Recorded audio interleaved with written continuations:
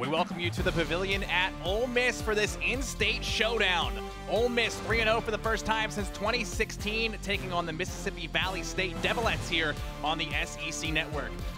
In the team's loss to Murray State, Taylor Smith early three from the wing. That's been missing from her game so far this season. Scott on the baseline tips it to herself. That is Austin getting another rebound. That's the vision right there. Nice pass down to Danetta Johnson. 7-0 Ole Miss. There's another turnover for the Rebels. This is Shakira Austin. Euro steps around Ronnie Williams.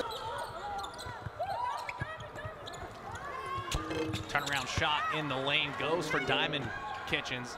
Nesbitt, elbow extended, good.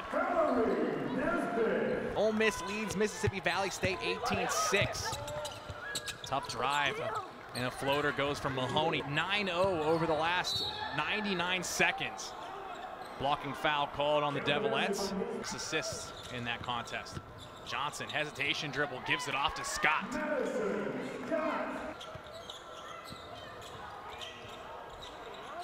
Johnson, money from the elbow extended. No fear for McGee. Absolutely. That's such a special opportunity for the incoming freshman just to get the experience to be here on campus.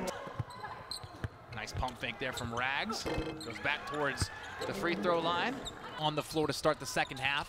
This is Johnson going left side. Remember, she is ambidextrous. She drove left, went back to the right hand, laid it up and in. Reed's gonna line up a three from the wing, has 2 from downtown here this afternoon. Mimi Reed with 6. Valley's got 14 seconds to shoot. Mahoney goes left side. Runner in the lane falls. 12-point Ole Miss lead, under 6 to play in the third quarter. Johnson goes all the way in with the left side drive, high off the window and in. Here she is running the floor in transition. Goes from the elbow all the way to the blocks in 2 steps, dunking the ball. Yes. Here comes the Rebels in transition again. It's Johnson and Scott. No look pass finds Scott. She's got a chance to complete the 3-point play at the line. 30-point lead now for Ole Miss out of nowhere. It felt like it was going to be a much closer game at the break at halftime as Scott is just putting the team on her back right now. 15 points for the freshman. Hit 4 their last 5 field goals. Austin drives baseline, works herself around the defender, and then the reverse layup goes up and in.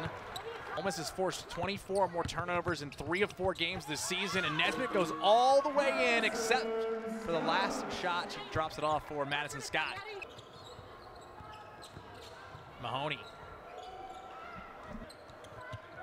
Corner 3 from Taya Douglas, another one from downtown for the sharpshooter.